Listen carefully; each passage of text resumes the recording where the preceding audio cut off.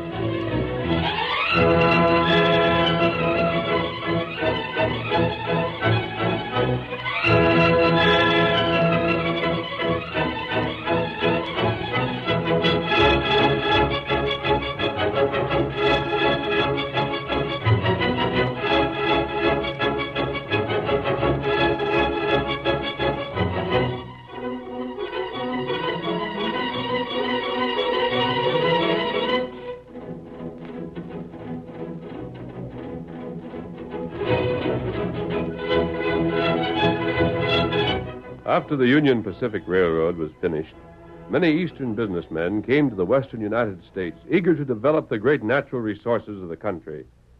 They were followed by confidence men who formed companies and floated stock issues with the sole purpose of robbing the honest settlers. The masked rider of the plains fought these criminals within the law in the same way he fought the outlaws of an earlier period. In time, his courage and resourcefulness put an end to their activities and cleared the way once more for the winning of the West.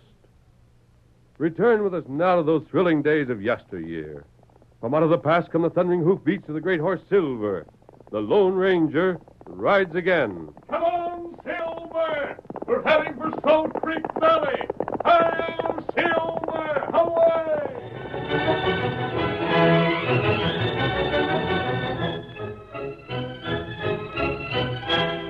The 2 daughters and 3 sons of old Sarah Yates were gathered together in the home of the eldest, Ezra.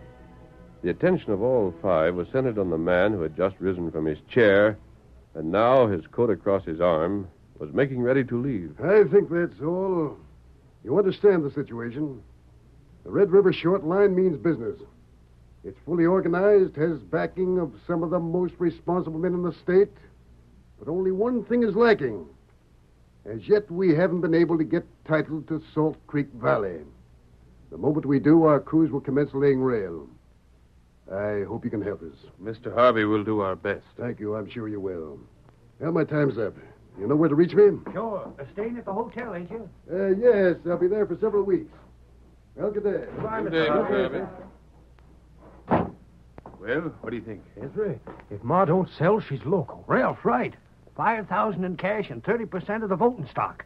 That's a mighty handsome offer. Mother could be rich. I hear railroads are making money hand over fist. Sure they are. But Mother doesn't want to sell. She did, would Mr. Harvey have had to come to us? Ma's getting old. But she knows her own mind, Ben. That ain't the point. It ain't fair to us, that's what. Someday what Ma has is going to be ours. Here's a chance for a fortune. If she turns it down, it's us she's cheating. Guess so. Oh, I see. Then you're not worried about Mother after all. You're worried about yourself. Peg, you just don't savvy. You say that, but I think I do. Wouldn't you like to have a lot of money someday, Peg? Of course I would, but not this way. Well, I'm not particular. Don't argue with her, Marge. The Peg's just one again us 4 anyhow. I guess what she thinks ain't going to stop us. It's Ma we'll have to deal with. Or Miguel. Huh? Well, ain't it on account of Miguel that Ma won't sell? Don't you reckon she'd sell if he was to clear out? I'll bet she would. Then why not see Miguel first? Wouldn't that be more sensible? Well, that's what I meant. That's just what we'll do. Good idea. I think you're hateful. Now, look, Peg. You're all anxious to see Mother get rich so that someday you'll be rich. You don't care one least bit what Mother thinks. And now you're talking about getting Miguel to clear out. The valley's the only home Miguel's ever had. Where would he go? Where could he go? Don't you ever think of anyone but yourself? If we don't, who will? Mother promised Miguel that as long as she lived, he could stay in Salt Creek Valley. Well, Ma wouldn't be breaking her promise if he was to leave without her asking, would she? He'd never leave willingly. Oh, I don't know. He wouldn't want to stand in Ma's way. Well, if it weren't for Miguel, we wouldn't be here. We don't care. Mother told you about it. I know she has. Before she and Father were ever married, Miguel hid Father for 3 months when the Taylors would have killed him. They'd have killed Miguel, too, if they'd guessed what he was doing. Oh, we owe him everything. Huh. That's past and done with. Oh, all right, I can't stop you, but I won't have anything to do with it. Don't then. Well, who'll talk to Miguel? I will. When? Just as soon as I can get there. It'll take you 3 or 4 days to ride to his place. And the sooner I can get started, the better. Marge, Yeah, Ben? pack me some grub. I'll saddle up.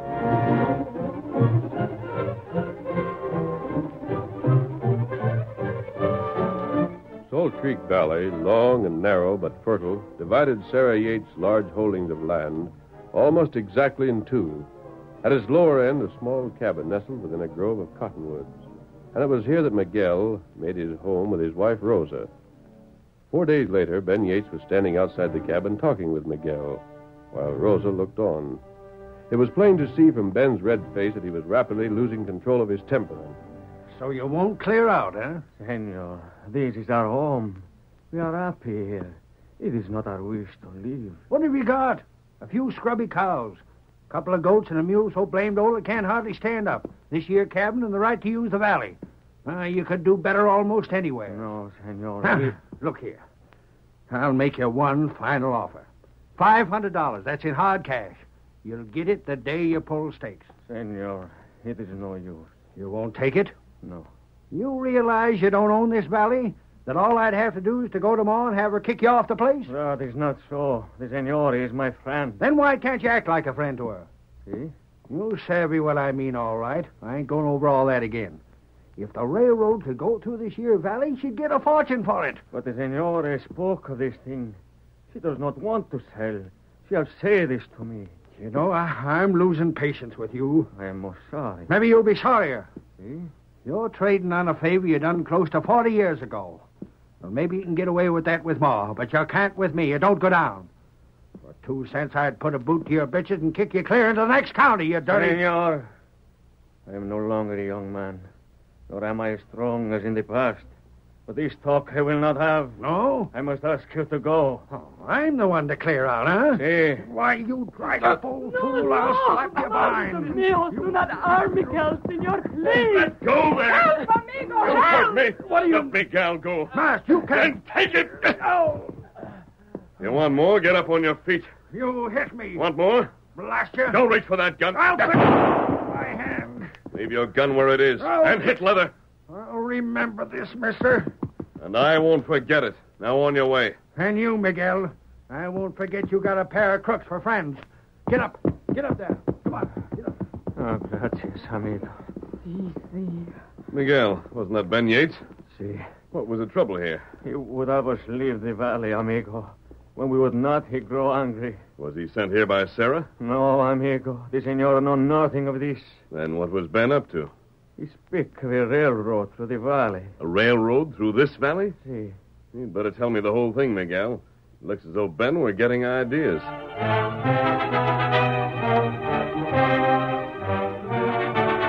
After his talk with Miguel, the Lone Ranger, accompanied by his faithful Indian companion Tonto, rode on and made camp in a secluded spot several miles away. But at dawn the next morning, he was saddling the great horse Silver and... Steady, old fellow. We'll soon be ready. What we do? I've already saddled Scout for you, Kimasabi. We're riding. What matter? Last night I thought over what Miguel told us. Uh-huh. There's a few more things I mean to find out. In the first place, why would any railroad wish a right-of-way through Salt Creek Valley? This outfit calls itself the Red River Short Line. Well, there are a lot of places in the West that could be profitably tapped by a railroad, but this isn't one of them. I wonder if this couldn't be a crooked promotion scheme. What you mean? People lose their heads easily, Tonto. 2 years ago, the Central Pacific and the Union Pacific completed the line that extends all the way to the coast. Since then, everyone's talked of railroads. You'd think you would only to lay track anywhere to make a fortune. Now, crooks aren't likely to overlook the opportunity to take advantage of that attitude.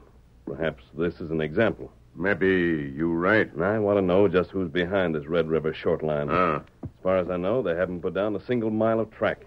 How you find out? Jim Burgess at the state capitol would know. If he doesn't, wouldn't take him long to learn. Yep, they're called, Scout. Yes, Scout. We'll find Burgess and see what he has to say. That's a good idea. Ready? Get him up, Scout. Hail Silver! Away!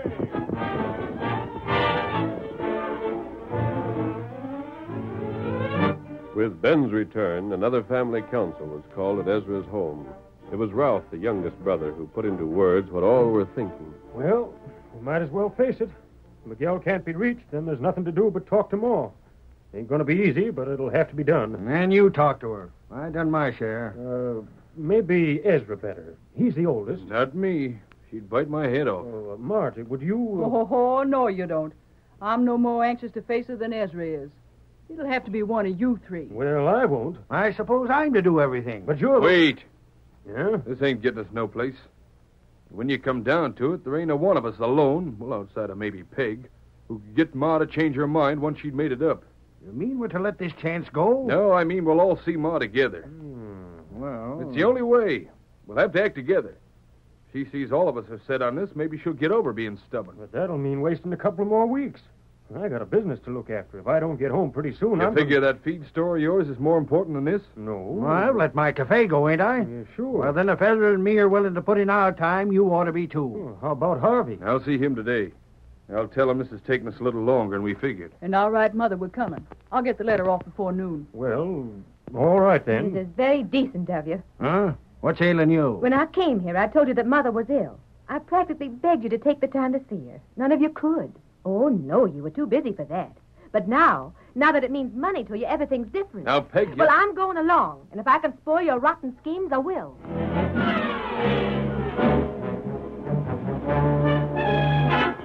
A week later, Ben, Ralph, Marge, and Ezra sat in the parlor of the great rambling ranch house they had known as children. Ben and Ralph sat on the stiff sofa, staring at the toes of their boots. Marge sat alone and silent. Ezra, pacing the floor, obviously ill at ease, stopped suddenly and... Well, why don't we go in there? She don't want us yet.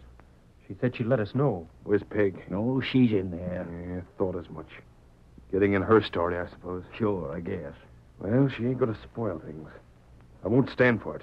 She will if she can. If she does, it's because you let her. Huh? Oh, you make me sick, all of you. Grown men and behaving like scared children. She's our mother just as much as she's Peg's, isn't she? Well, then, why in heaven's name just stand around and do nothing? Go in there. Don't wait for permission. I didn't see Peg waiting. Doggone it, Marge, you're right. Thanks. Sure, that's right. Why are we waiting? I'll go along if the rest of you will. Well, come on. You too, Marge. Sure, why not? I'll go in there. Ma! You got out of bed. Peg, what'd you let her for? Ma, give me your arm. Ben, get a chair. Ezra, don't you touch me. Leave that chair where it is, Ben, or I'll take a cane to you. But, Ma... When the time comes I can't get around my own house without help, I'll be ready for my grave. But I ain't ready yet. No, don't you help me either, Peg. All right, Mother. Well, you can't do this. You're sick. Oh, Ben, you always was a simple-minded one of the family. Took after your pa. Stand aside. For land's sakes, I know what I'm doing. Be careful, Ma. Well, there. I made it, didn't I? Ma, I've been worried. I'm glad you ain't as bad off as Peg told us. I'm glad, too, Mother. Sure, it's great seeing you on your feet again. We thought You that... could fool me. Oh, what but do you you mean? can't. It's high time you learned it. Now, wait, Ma. I don't know what Peg said to you, but She you... ain't said nothing. She didn't have to. I ain't simple. But, Ma... Our thunderation quit all trying to talk at once. There now. Now I'll say my say. You're here to get me to sell the valley. I won't. You want me to go back on my promise to Miguel. I won't. And if you think you're going to change my mind, don't.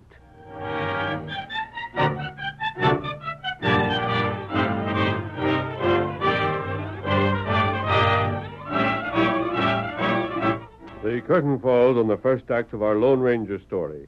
Before the next exciting scenes, please permit us to pause for just a few moments.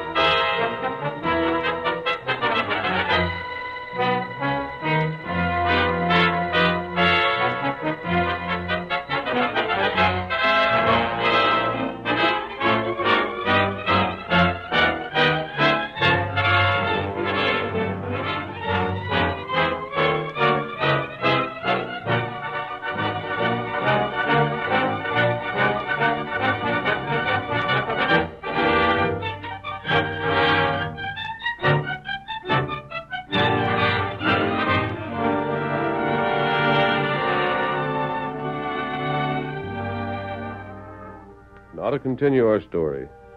3 days passed. In an office in a distant town, two men discussed the events that had occurred at old Sarah's ranch house. I've got Ezra Yates' letter with me, Taylor. He says they can't do a thing with their mother. Stubborn old fool. She's like most of those old-timers. They'd rather break an arm than a promise.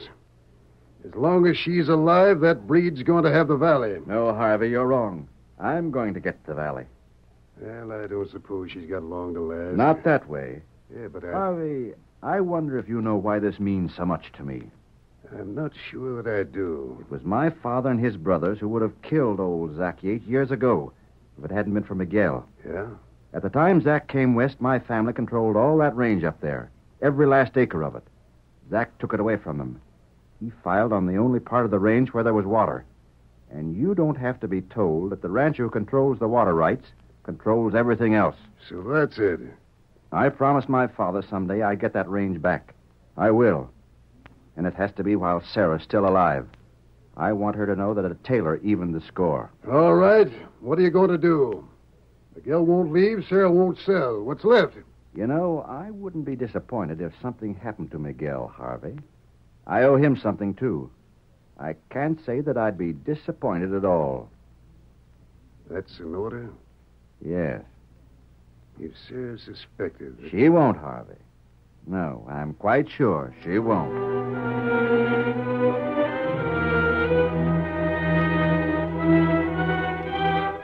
In spite of Sarah's warning, her 3 sons and Marge continued to besiege her with every type of argument that occurred to them.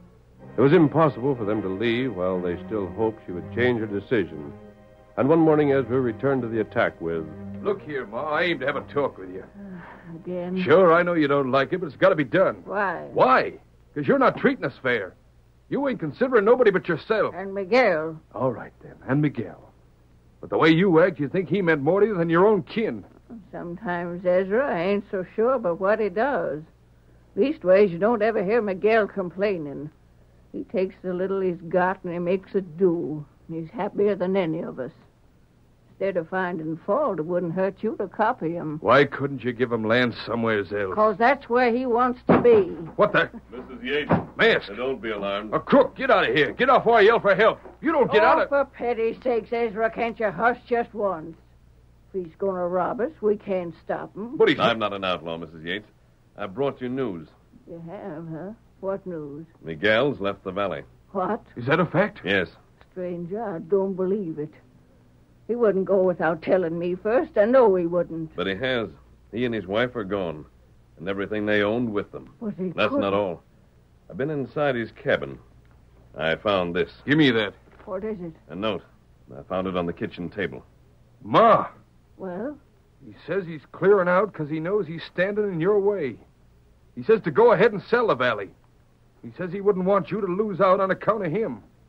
Stranger, did you look around any when you was there? I did. Was anything suspicious? Was there... Well, was there any sign to say that maybe he didn't leave willin'? The cabin was all in order. It had even been swept and scrubbed before Miguel left. Ma, don't be foolish. Why, this note tells you he went on his own accord. Yes, everything was in order. Nothing looked suspicious. Except one small detail. Huh? What was that? Miguel can't write.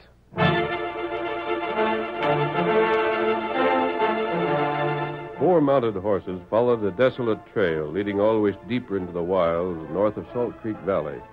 The horses kept to the trail in pairs, those at the rear carrying Harvey and a roughly dressed companion, while the 2 in the lead were ridden by Miguel and Rosa. Although Miguel and his wife could manage the reins of the horses they rode, the wrists of each were securely bound. Senors, how much farther is it we ride? Impatient, Miguel? We have ridden far. Rosa, she is very tired. It is nothing, Miguel. Yeah, we're almost there. Here, pull off the trail and cut left. Follow the back of that arroyo. See, it's this way. There is a cabin. You know it? Oh, but see, many times I have come here when hunting. Good. You'll feel at home. You will not say why you bring us here? Yeah, do it, Miguel. I'm sorry. You'll find there's an old friend of yours in there who'd prefer to tell you himself. A friend? All right, rein up. Pull that boy. What? Oh. All right, get down. Keep watch outside, Buck. All right, boss. Go ahead, Miguel. Walk right in. See. The senor's there. Come in. You can wait with Buck, Harvey. Right. Surprised to see me? Si, senor. It's a long time since we last met, Miguel. It has been many years. I wasn't much more than a boy. But I'm afraid you'll find I have a long memory. I do not understand. You were my father's enemy. Your father, senor, he was muy malo hombre. Bad, huh? Well, by the standards of some of you cowardly fools who run to the law every time you're hurt, perhaps he was. At any rate, he was bad medicine for those who crossed him. That was well known. In fact, Miguel, that was a characteristic of all my family. Do you understand? What do you mean? He paid his enemies back. I do the same. And my father's enemies, though still living, are my enemies. See? You were on Zach Yates' side against ours. If it hadn't been for you, my father would have killed Zach before he ever got a foothold here. The Senor Yates was a fine man. Me, Miguel, I am most proud to have been of service. But things have changed since then. All things change, Senor. It is so for everyone. At that time, you helped Zach take our land. Si. Now, you'll help me regain it. And Miguel. Yes, Senor. I'm afraid I can't let you live to tell the story. No, Miguel. Mia Rosa, do not be afraid. Now, we are old, yes. It does not matter. What must be, will be.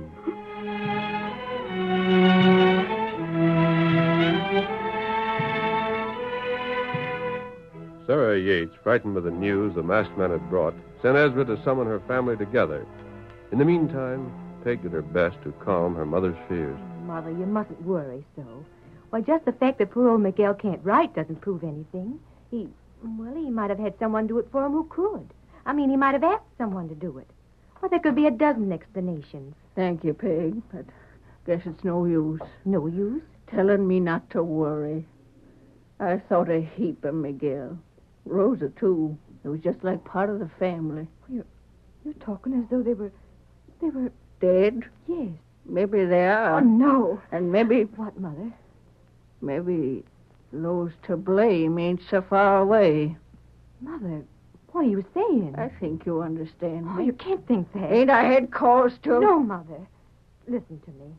The boys think too much of money, yes. I'm not excusing them, but you can't think they could have had anything to do with this. You just can't. I've sent for them. Why don't they come? They'll be here soon. I want to talk to them. Of course you do.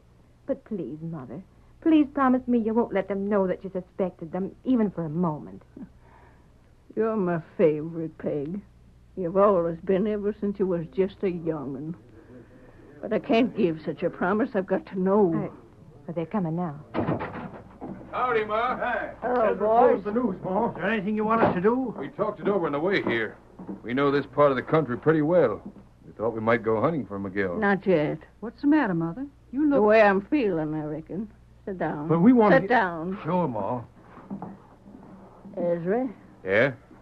you kind of been the leader since you come here. Leastways, you've pestered me most. So I'll talk to you. Sure. What is it? You've been mighty anxious for me to sell the valley. It's been plain to see that if Miguel'd clear out so I wouldn't have to break my promise, you'd find it pleasing. Well, we only said... Wait.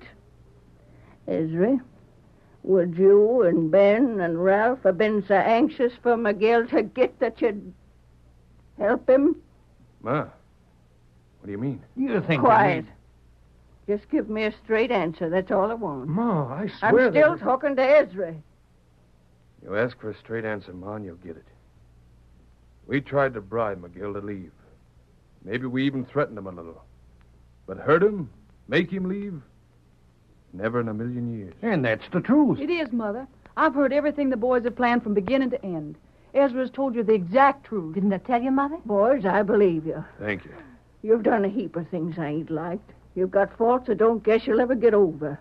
But as far as I know, you've still got your first lie to tell me. Then why don't you let us go look for Miguel? If he's to be found, we'll find him. We'll look everywhere. Go ahead. Fine. Ben, get the horse. Right. You, Ralph, get the extra cartridges in the storeroom. You bet. I'll go and eat. The masked man. In with you. Blast you. You're choking me, Injun. Good for you. That's Mr. Harvey they've got. And here's Miguel. And Rosa. Hold still. Hold still or I'll tie you. Taylor, where'd you come from? He's the fellow behind this. But Harvey. Works for him. Stranger, you made a bad mistake.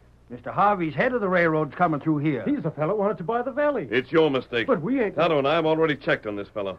We were told a railroad was planned. We rode to the state capitol to find out about it. You were tricked. Huh? Tricked? The company he headed existed only on paper. It was formed just to cover up for Taylor. Once you'd sold the valley, this so-called railroad would have turned around and sold the valley to Taylor. The company would have been disbanded, and Taylor would have held your water rights, Mrs. Yates. Taylor, you rotten schemer. I planned this for a long time, Sarah. And if it hadn't been for this masked man, by heaven, it would have worked. For all the sense Ezra and the others showed, it would have. But we couldn't know. Because the thought of a fortune coming into the family blinded you to everything else. Taylor depended on that.